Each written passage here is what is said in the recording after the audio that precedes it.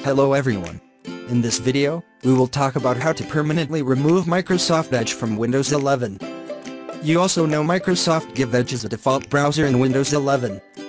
When you access any link or explore web experience, you will redirect in Microsoft Edge. If you don't like to use Microsoft Edge as a browser, you can't easily remove or uninstall Microsoft Edge from Windows 11.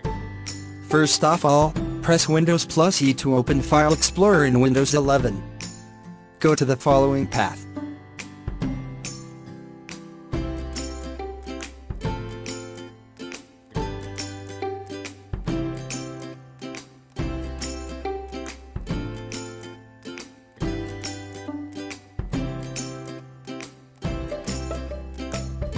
Here, right-click in an empty location in this Windows, and then select Open in Windows Terminal.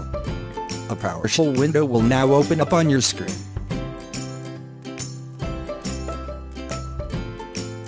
Copy and paste the following command in the PowerShell window and press Enter on your keyboard. PowerShell will now execute the command, and Microsoft Edge will be removed from your system.